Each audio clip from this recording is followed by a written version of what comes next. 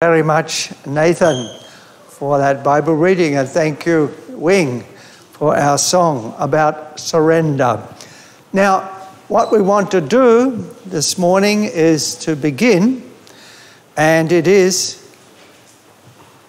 we're starting this now from the book of Titus, and it's a gospel-centered communities. So our title today will be this one, Gospel-Centered Order. So we'll see that, but this is just to remind us. Mine is on. It is on.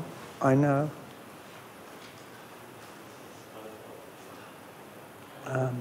You can help us. Right. Got him. Right, we began in the series here when Winston. It works. Oh, what? I think so. No, you worked it. Okay. Okay, we began the series with Winston, and he was reminding us that this was the beginning. Paul had left Titus in the island of Crete. And it's just south of Greece. And in that island, he didn't have time to remain, so he left Titus there to establish the churches, to bring the churches into a network and showing them how they could be formative together. Right. Thank you very much. And now, if you remember, he spoke of the common faith. And remember, Winston showed us this picture. What is common about your faith? If you saw the picture, what is common about your faith? It is that Jesus Christ, who is God, was crucified in my place. And he rose again from the dead and is alive forevermore. So that's the common. That's what binds us, brings us together, and makes us a unified union and community to even reach our world around us. Here is the map. As you can see, that's what we call the Mediterranean. Medi means middle. So it's an ocean that's in the middle of our globe, and there it is. It's called Mediterranean. It's a large sea, and in those seas, few more seas. Aegean Sea is between those Greece and Italy, and then the other one is Aegean Sea and Adriatic Sea between Greece and Italy, and so it goes on. But there is Crete, as you can see just below.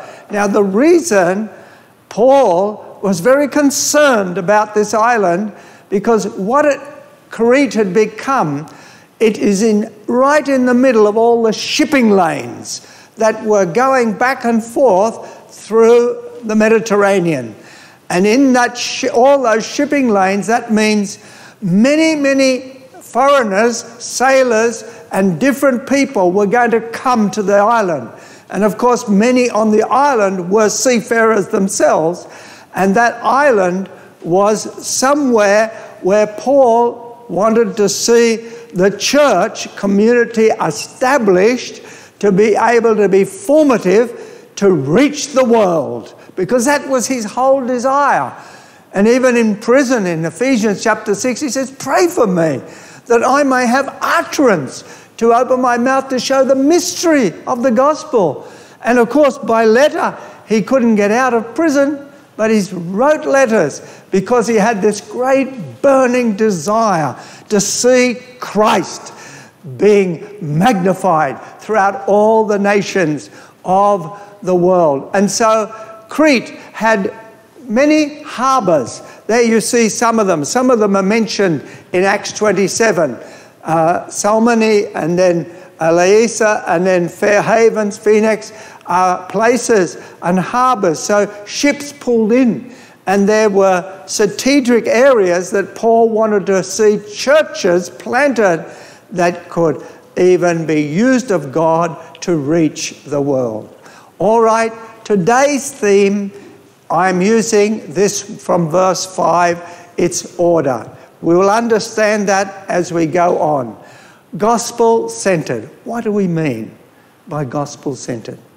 What is it to be gospel-centered? Let me ask you a question. Are you gospel-centered? Is your thinking gospel-centered? Is your career? Is your destiny? Is it gospel-centered? Is your home life gospel-centered?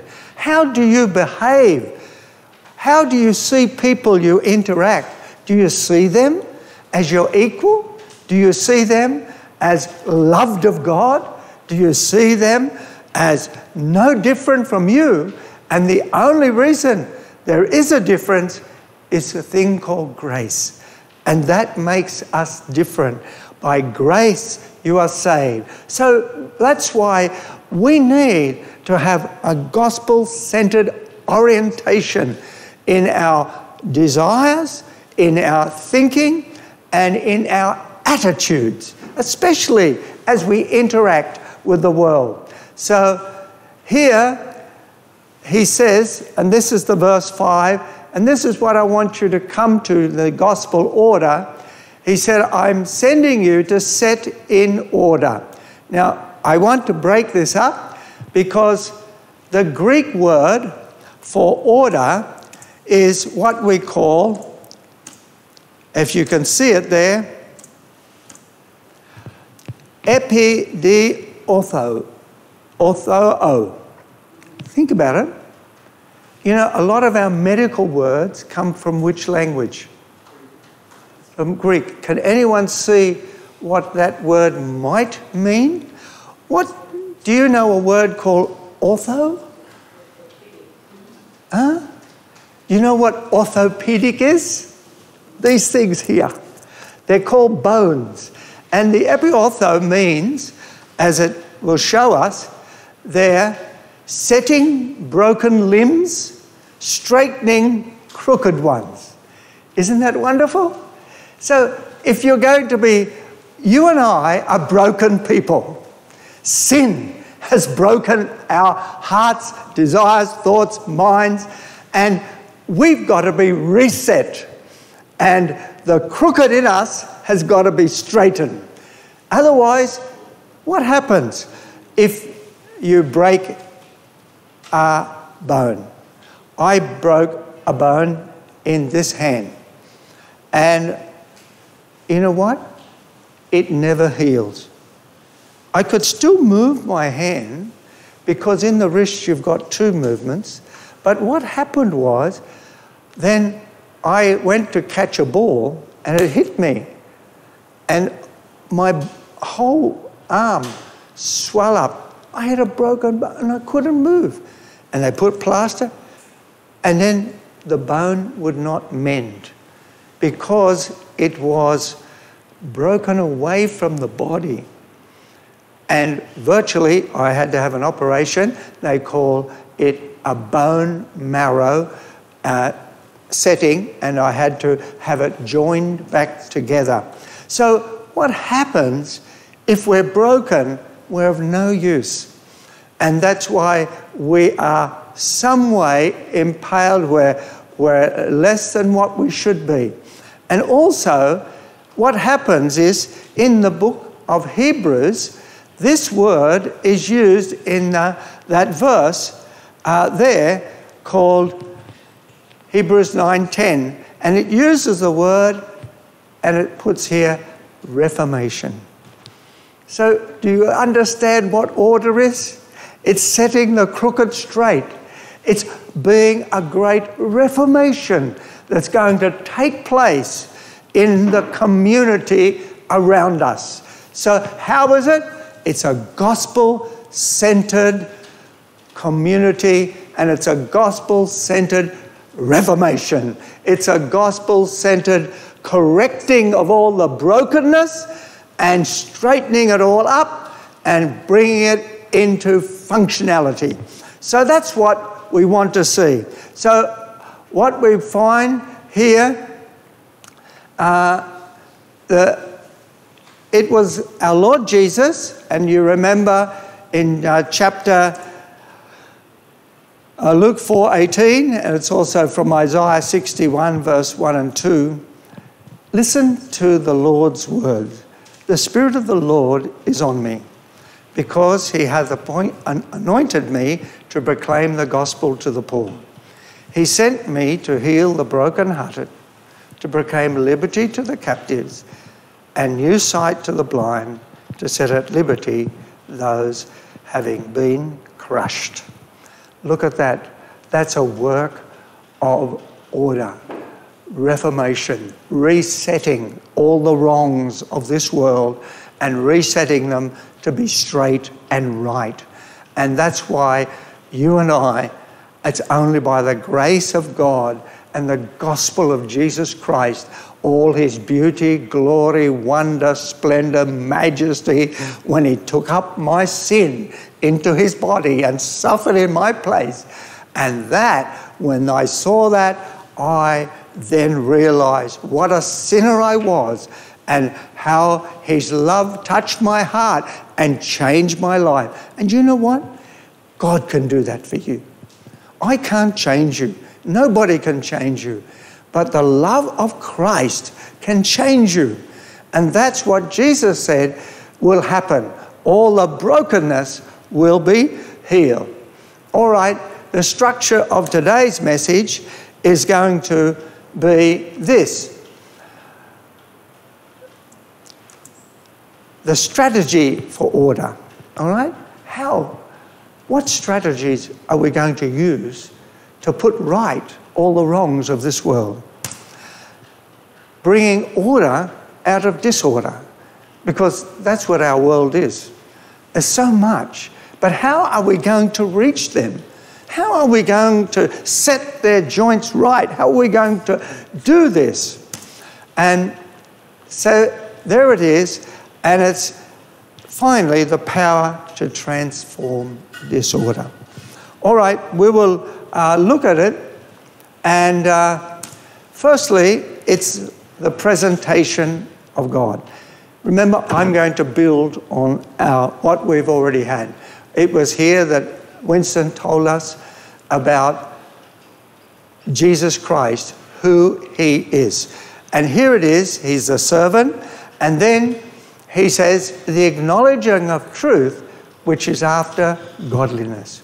You see, what you understand, this island had become the birthplace and the burying place of the number one god of Greece, and that was Zeus. And they all adored and loved this god. He was a liar, he was a deceiver, he was a womanizer, he had lived a very loose, base and life. He seduced many people, many women, and so that was Zeus. And they held it, and he was their god, and that's who they copied. You know that, don't you? Whatever you worship, you'll be like. You know? Whatever we worship, if I love a pop star, then I'll dress like a pop star. If I love this, I'll dress like that. People, whatever you adore and love and worship, you seem to follow. And that's why the whole area of Crete was so broken. Now, and then we remember seeing a God that cannot lie. Zeus was a liar, and he never spoke the truth. And people thought, that's okay. You know, this is our world. We follow Zeus. We worship. We love him. So telling lies is just a norm of the day. But here, Paul introduces a different God, a God that cannot lie. His whole nature is truth. And therefore, when that nature comes into you, you know what happens to you? You hate lies.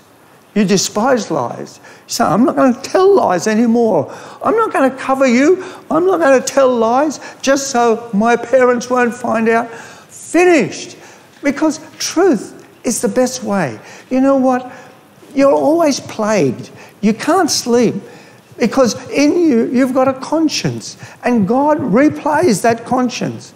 Always speak the truth. And if you tell lies, I tell lies sometimes, so we have to be so careful because what people call a white lie or a little lie or maybe a fib. And so we talk of like this, but it's all lies. So let's try and be truthful people. And if you fail, you ask the Lord, Lord, I'm sorry. I told that lie just because I wanted to get rid of that boy or get rid of that girl. And they are tormenting me. But I'm sorry, Lord. And so you can always do that. Remember, we have to present. If we're going to see a change in the disorder of this world, let's present a God who cannot lie. Then here we have, but has in these last times, now he has committed to us thus the word through preaching, which is committed to me according to the commandment of God our Saviour. Do you remember when we looked here, we had to see something very, very special. And that was God was our Saviour. You know, that's important to the Cretes. You know why? Because they believed that Zeus was a man, but when he died, he became God. So that is, the man became God. And that's what, but here, God became what? A man. It's just counterculture. It's just the reverse. And that's why here he calls God our Saviour. And you're going to find it because here, if you look through chapter 2, verse 10, it says that in everything we may adorn the doctrine of God our Saviour. Jesus Christ is God, manifest in the flesh. And also we find here, and in everything, the God our Saviour, there it is, appeared. All right, so that's good. I missed one. Okay, that's all right. So, but that's why we understand Jesus Christ as the second person of a Godhead. And there, remember, it's important because if God is love, he must have had someone to love. Otherwise, love didn't exist until God created Adam and Eve. Now he's got something to love. No. Love is eternal. And therefore, there were the three persons in eternity, and they loved. And they were all, lives were moved and generated by love, one for the other. So that's why we must see. Now, what we want to do is the vessel. And I think last week, Brother Wing gave us those 15 character traits that God's grace produces in the church. Remember? There's many traits. And I brought them into 5, all right? Biblical, marriage, ideals, then responsible and accountable to God and man, and then controlled temperament, you know, being able to not lose it, as we call that, and then wine and money are not absolutes. That is, I don't live for that. And then unselfishness and justice. So they're the real issues. And this is what God wants the church to be. That's what a church should be. That he puts those men there so they can example and they can give us the leadership and show how we should live before God. So a church like this is able to change the order. that's in our world. So let us then move on. Here, God's grace produces Christ-like character that will hold fast faithful words as he hath been taught. I used the verse 9. I know Wing used it last week, but I use it again because what have you got to do? It's one thing to learn the Bible. It's one thing to know it's true. It's another thing to hold on to it. You know,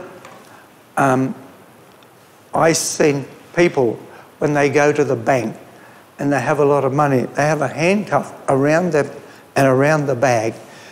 You know why? Because of the value. They don't want to lose it. And that's what it says, hold on. What's the most valuable thing you can have in this world? It's Christ.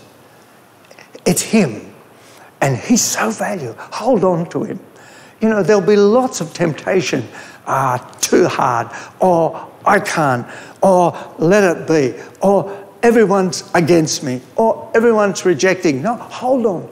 Hold on. Hold on to your Lord. And that's why it reminds us, that's what God's grace produces in us, a real character like of holding. And then to be sound doctrine, that is doctrine that is pure and that is perfect, and exhort and convince gainsayers. So if we don't hold on, we have no message for anyone. Now, let's do an application and then we'll move on. So God's grace will enable us to hold fast words so you can bring healing to our broken world. There is the grace of our Lord Jesus. Tell me, do you know the grace of God? I know some here have brought great healing and been a means of healing. Remember, these are the means of grace. Use them. Personal life of devotion. How can I have sufficient grace? How can I use this grace to be able to reach these people in a broken world? There you are. Use the means of grace. Small group fellowship and prayer. Wonderful time, because you can get together and you can ask questions and you can share with people. And you know, by the small group and sharing, you get welded together as a real unity, because it's a reality. It's not theoretic. Then also we see gathering for corporate worship as we are. And then lastly, serving others, both spiritual and physical. That is, they're all means. As I participate, they are means. All right, let's move on. And this is the major part of our message, because remember that was our reading from verse 10. For there are many insubordinate, empty talkers and deceivers, especially those of the circumcision party. The circumcision party were Jewish people. Because this island was a centre of shipping lanes, import-export was really a big issue. And Jews gravitated to this island because of the prospering of business. And so many were there, and many had professed and joined the church. But look at them. They're quite broken, aren't they? Their lives are quite broken. They don't want to listen to anybody, let alone Christ. They said, I don't care about Christ. And they're empty talkers, whatever they got to say, it's just more or less rubbish. And they are of the circumcision. They must be silenced. And they are upsetting whole families and teaching for shameful gain. All they're after is your money. They want it. And they're really destroying families instead of building up. And one of their Cretan, a prophet of their own, said, Cretans are always liars, evil beasts, lazy gluttons. So there is the characteristics, the general characteristics. Of course, it doesn't mean everyone. I don't know if you've ever been in a small island.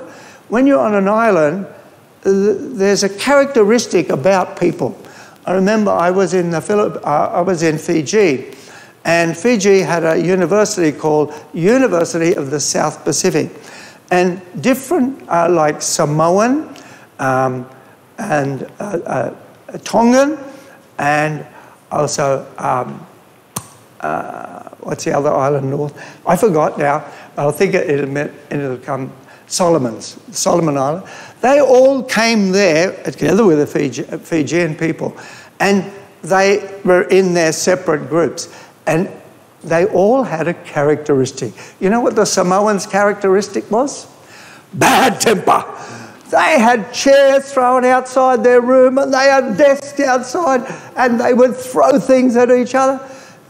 It was a characteristic. It's just what that island, and everybody excuses it, and that's what happens.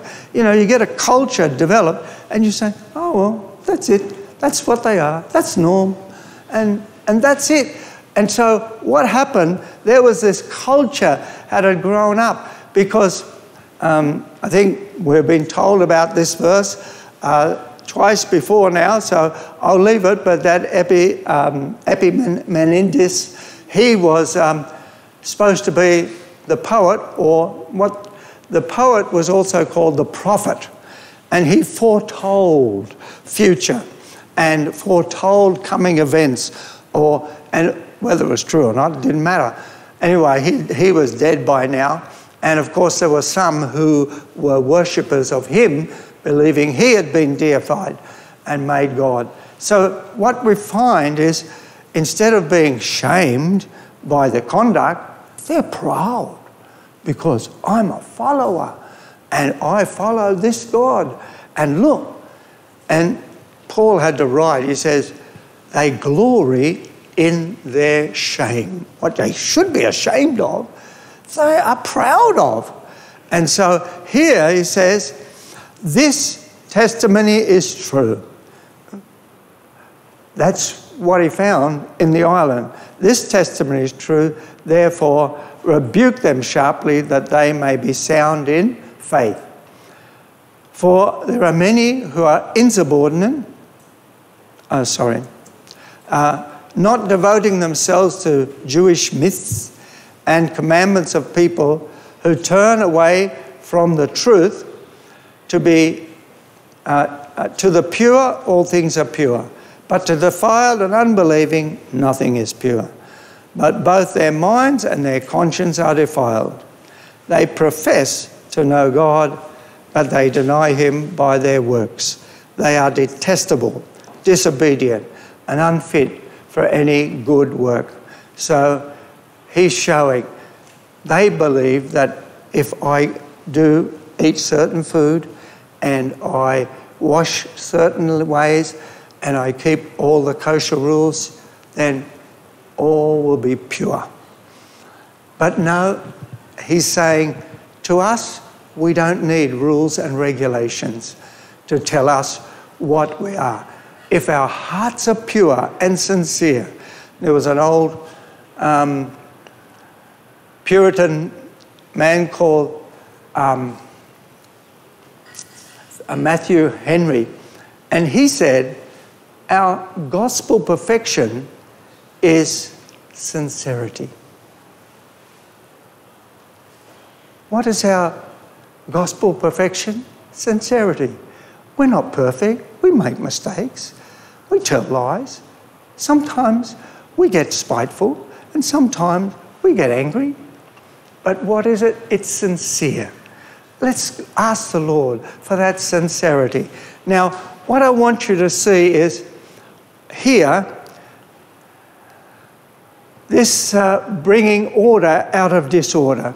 The first thing, what robs a community from being gospel-centered? It's good for us to think. What is going to rob us as a church? What is going to rob us as a community? Well, I want you to see, here they are, the circumcision party. Do you remember them? Do you remember the book of Galatians? Who gave all the trouble? Who gave all the trouble to Paul and those in that? It was a meaning they're Jews. Circumcision. You have to be circumcised. All the males have to be circumcised if you're going to be saved. And if you want to get to heaven, if you want to be with God, you've got to do this and you've got to do that. It's the same thing today. People put down all the rules and regulations. You know what we call this? There it is. There are two things, moralism or legalism. You know, people think, well, I'm moral. And look, don't get me wrong, to be moral is very good, but it's not enough. It may bear you up, it may keep you from many sin, but remember, you need more. Because somewhere in life, your moralism will break down. Somewhere in life, you'll find, oh, out all came the temper, out came the anger, out came the lust. You find, oh, I didn't think I was like that.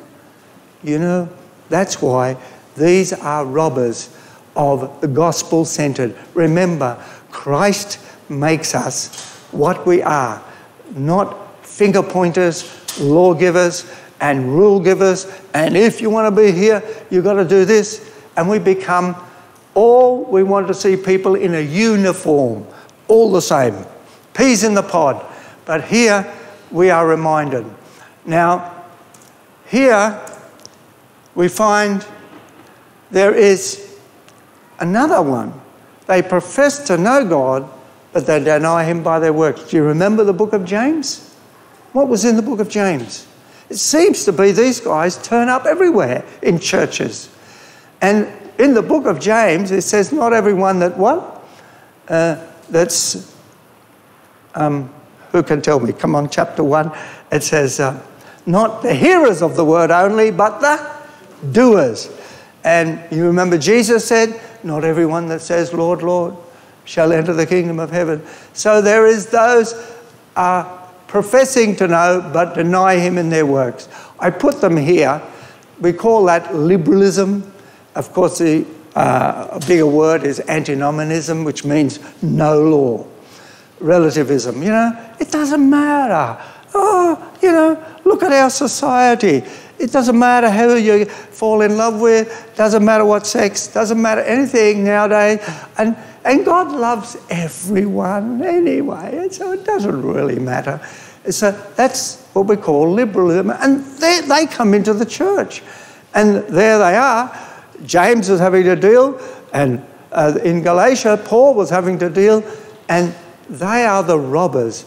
They are the ones who are thieves, and they rob us of the gospel. So remember, the gospel of grace, and that's my next point, and it is this. It participate, not assimilate. If I just say, oh, look at those people over there. They're bad. I'm going. I'm not going to.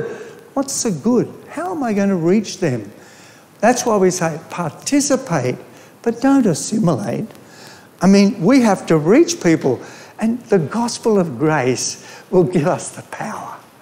And the gospel of grace will give us the love to now. And here we go, and it says there. Why did Paul quote this man, Epimenides? Why did he quote him?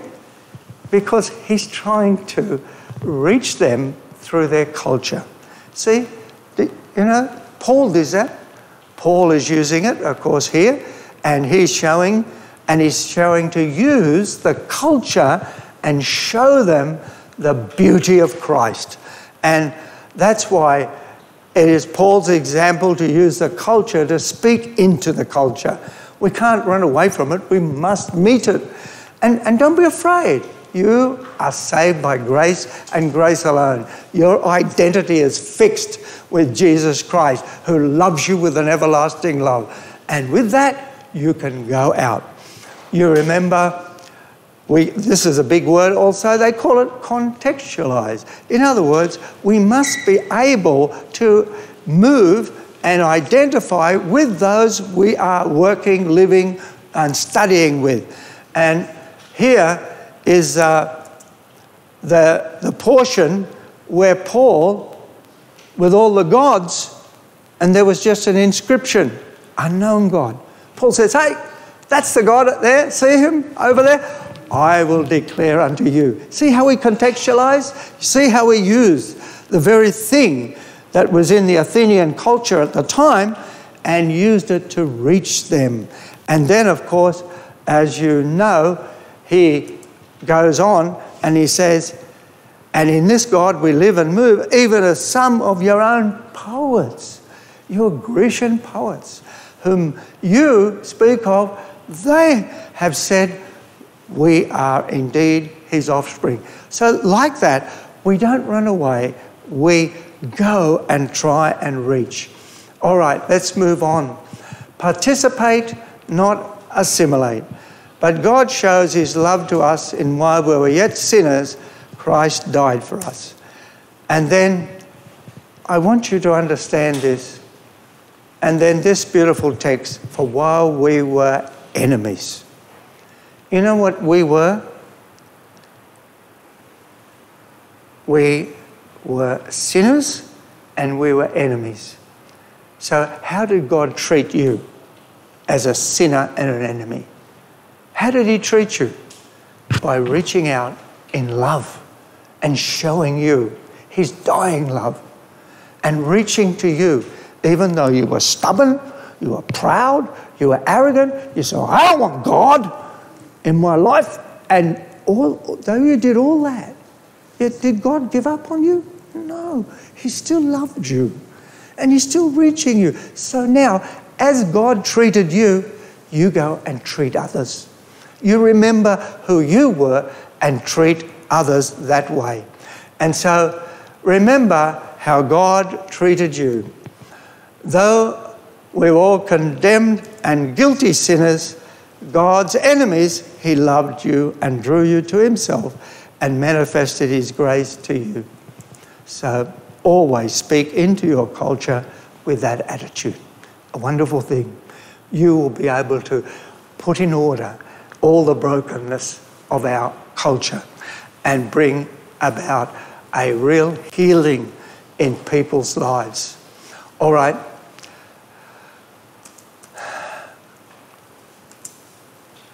So grace trains us how to silence opposition by asking good questions, engage in culture, and not start cultural wars.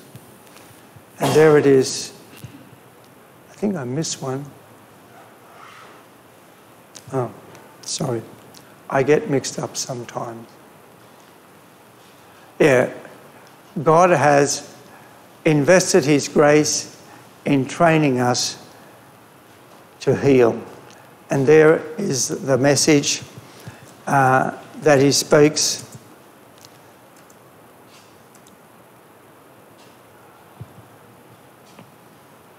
For the grace of God has appeared, bringing salvation to all people, training us to renounce. So you see what grace does? It's a life's work. You're being trained. You know, you go to university, you get trained. You go to high school, you get trained. And you do certain things, and when you get a job, you have to be trained. And grace is training us how to reach our broken world. All right.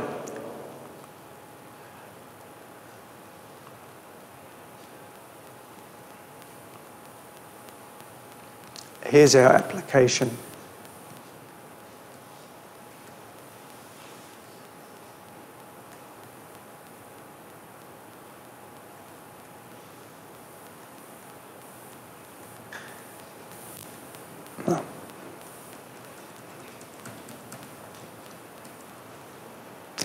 Here we are, bringing order out of disorder. And that's our application. This verse has been a treasure to me. Listen to me, you who pursue righteousness, you who seek the Lord. Look to the rock from whence you were hewn, and the quarry from which you were dug. Remember who you were. Remember what God did. And remember, you were taken from a rock. You were dug out of the earth. Who are we? We're nobody. So therefore, humility and love for those who humility and love for those who interact in life's journey and offer Christ. We can't offer him in any other way but in humility and love. That way, you'll be able to straighten out your twisted, broken culture. All right, here's my last word here, the power to restore. And that is the power God promised beforehand through his prophet in the Holy Scripture concerning his Son, who was descended from David according to the flesh and was declared to be the Son of God in power according to the Spirit of holiness by his resurrection from the dead, Jesus Christ our Lord. Because Jesus Christ is risen from the dead, he is going to restore all things. He's going to bring a complete restoration, not only in you and me and other people, but in the whole of creation. He is going to do all because he rose from the dead. So remember, the power of resurrection life is the power that enters into us. There's a verse here in Romans 8:11, and it reminds us that the Spirit of him who raised Jesus from the dead dwells in you. The Holy Spirit that raised him from the dead dwells in you. And he who raised Christ Jesus from the dead will also give you life to your mortal body through his Spirit who dwells in you. So even in this life and in the next, he will restore you completely. It'll be an utter, complete, and entire reformation, and God will set in order this whole world of ours, because it tells us that there in the book of Romans in chapter 8, that even this world that is in corruption and it's going to be set free from its bondage to corruption and obtain freedom of the glory of the children of God. So remember, there will be a real freedom and there will be a real restoration. And now you and I are to participate in that work of restoration of this world. And I'll just close here with this application. In the calling God has called you, seek to be an agent of transformation in word and deed. That's the most important thing. Set your life. We're out here to recover the losses. What was lost in the Garden of Eden, Jesus Christ coming into the world, dying and rising again. Now it's a testimony that there's going to be recovery. And treat all as God in Christ treated you. All right, let's have a word of prayer. Our loving Lord Jesus, we thank you for yourself. We thank you for the resurrection of our Lord Jesus, who is alive forevermore, and all that he does, that he has promised, and he has declared it will come to pass, because he's a God who cannot lie. Strengthen our hearts to labour with him, that we may also be able to set in order the things that are wanting in our creation, in our church, in lives, in my own life. Help me to set in order those things. We thank you, Lord, for this time together. In Jesus' name, amen. Thank you.